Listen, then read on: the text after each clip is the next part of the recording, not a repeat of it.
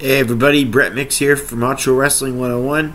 Hit like and subscribe if you like my videos. I do history of wrestling videos every day. And of course I stay up to date with Raw, SmackDown, pay-per-views and all that. So if you subscribe, it would mean a lot to me. I'm trying to build the channel.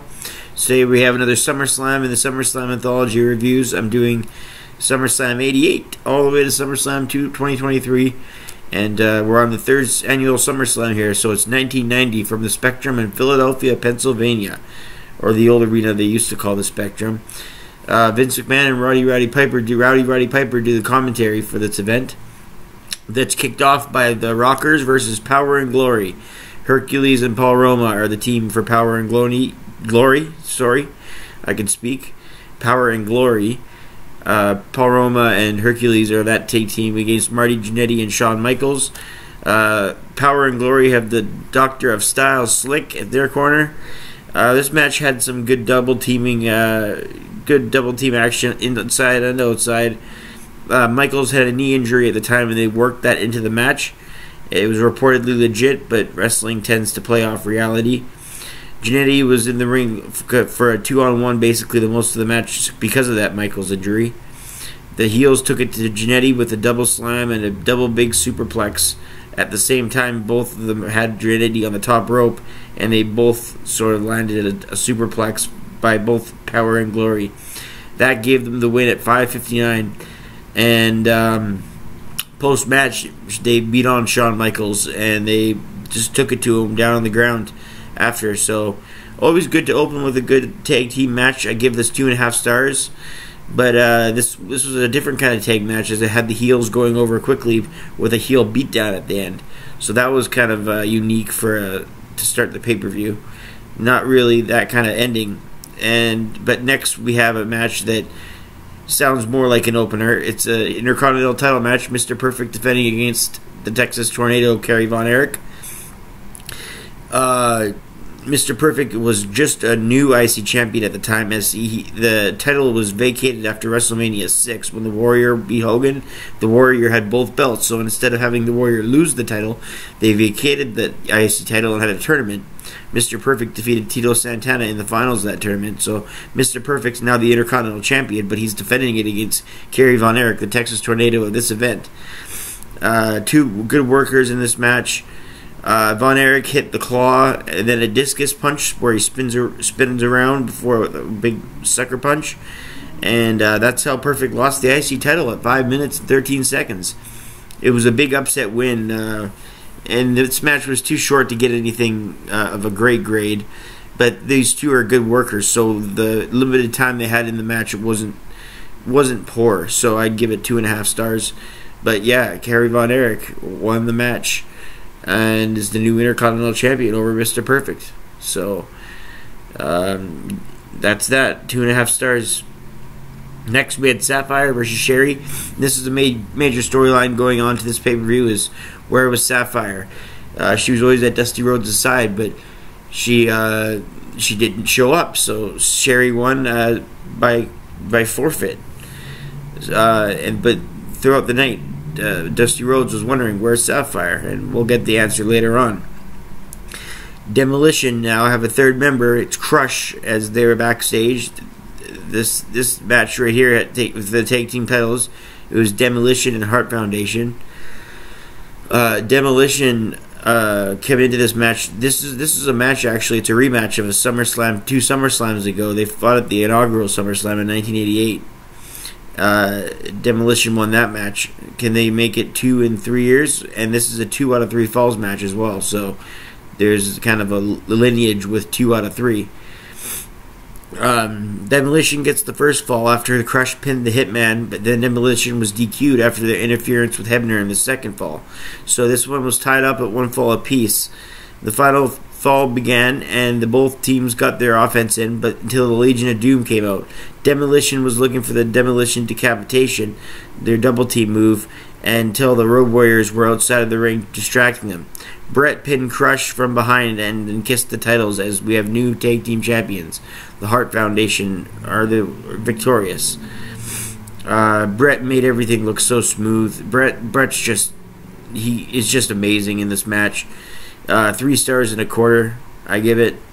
their match with the Brainbusters at the SummerSlam before. If you watched that review I just did, that shows you how great he is. But I think we all know that Bret Hart was an underrated wrestler before he was in the WWF title scene. I think everybody foresaw that he was going to be something big. He was already the best pound-for-pound wrestler in the entire federation. I'd put him right up there with Randy Savage.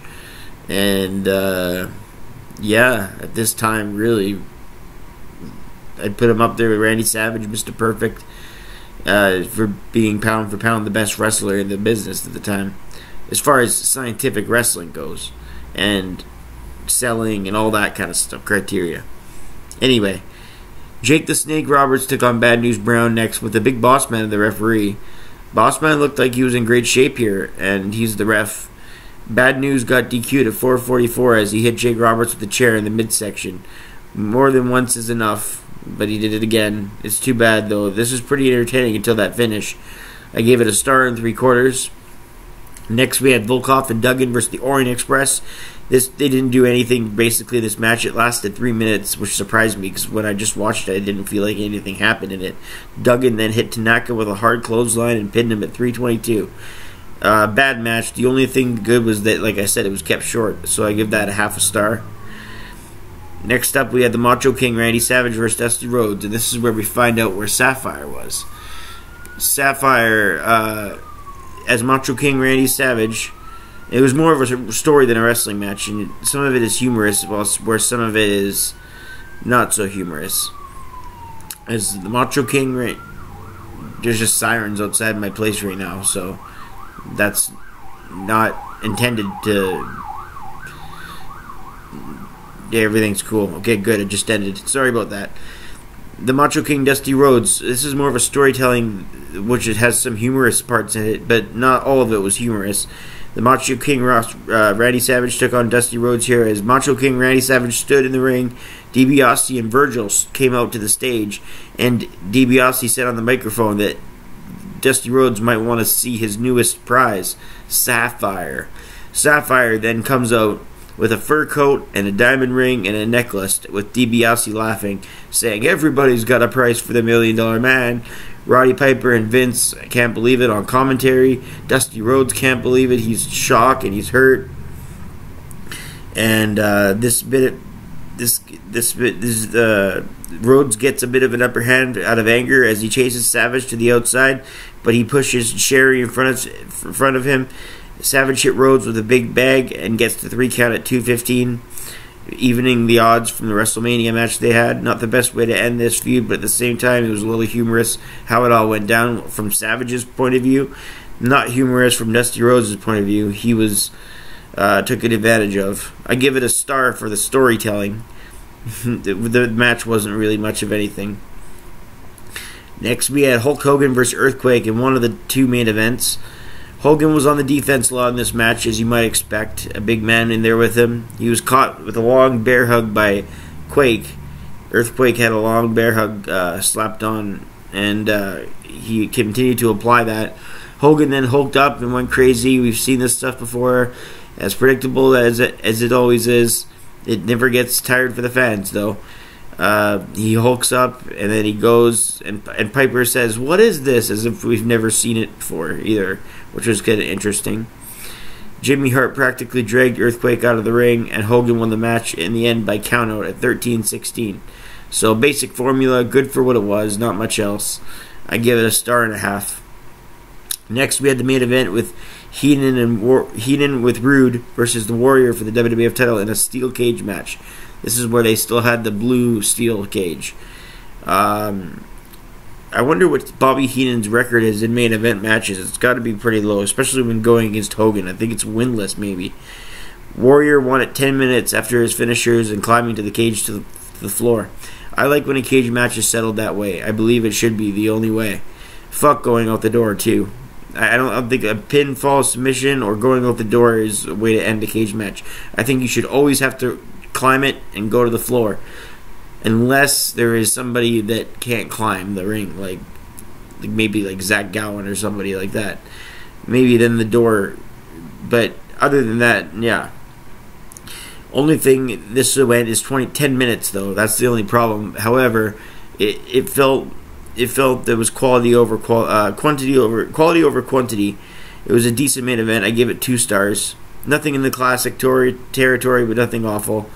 Overall, I give this event a 5.5 out of 10, sort of like last year.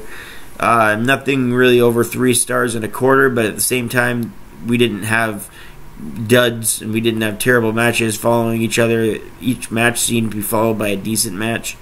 So 5.5 out of 10, a passing grade for SummerSlam 90. I know the next couple SummerSlams are really good quality-wise, SummerSlam 91 and SummerSlam 92. So I look forward to those, and I hope you tune into those as well. And if you haven't liked or subscribed, please do that. And I appreciate it. It would go a long way for me. And yeah, I appreciate all the support. We'll see you then for the SummerSlam 91 next. This has been SummerSlam 1990 from Philadelphia, 5.5 out of 10. I'm Brett Mix, and I'm out.